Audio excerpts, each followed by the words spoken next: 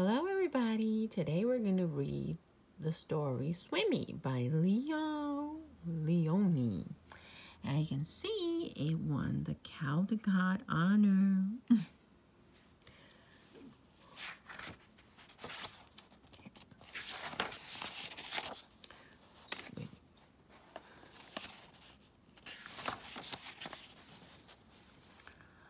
A happy school of little fish lived in a corner of the sea somewhere. They were all red.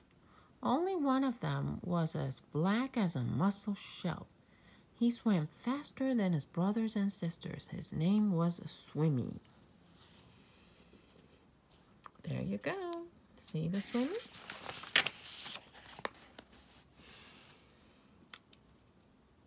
One bad day, a tuna fish, swift, fierce, and very hungry, came darting through the waves. In one gulp, he swallowed all the little red fish. Only Swimmy escaped. He swam away in the deep, wet world. He was scared, lonely, and very sad.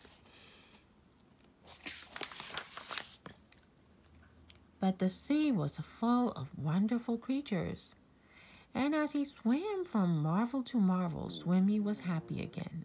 He saw a Medusa made of rainbow jelly.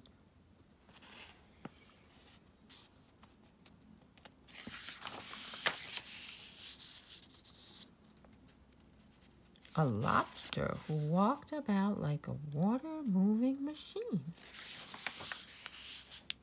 Strange fish pulled by an invisible thread.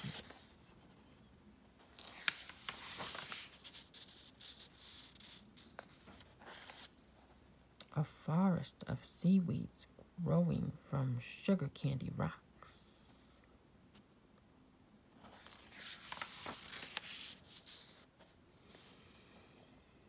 An eel whose tail was almost too far away to remember. And sea anemones who looked like pink palm trees swaying in the wind.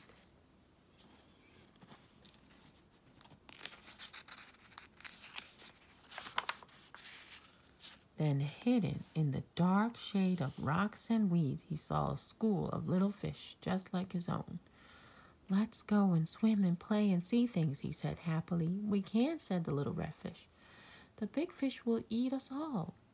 "But you can't just lie there," said Swimmy. "We must think of something."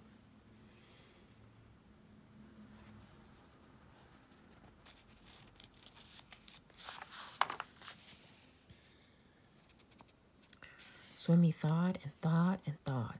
Then suddenly he said, "I have it. We are going to swim all together like the biggest fish in the sea."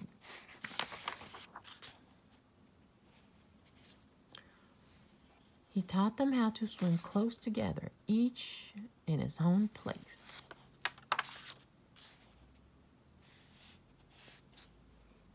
And when they had learned to swim like one giant fish, he said, "I'll be the eye."